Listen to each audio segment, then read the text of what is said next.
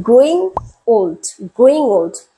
Something very contradictory, right? Because growing means we are rising, we are developing, we are optimistic.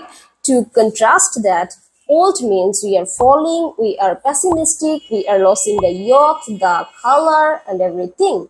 So when we use this type of two contradictory words together and try to make a new, complete, meaningful sentence, it is called oxymoron. So oxymoron is a literary device that you must know before you read any poem or any kind of literary piece. Basically, it is one of my most favorite literary devices, by the way.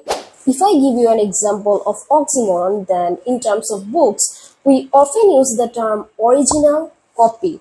For instance, I might say I have the original copy of John Milton's Paradise Lost, but I cannot have original copy together, right? Because there is only one original. So either I have the original one or I have something that is copied from the original one. So very contradictory, right? Another oxymoron that I often use is living dead.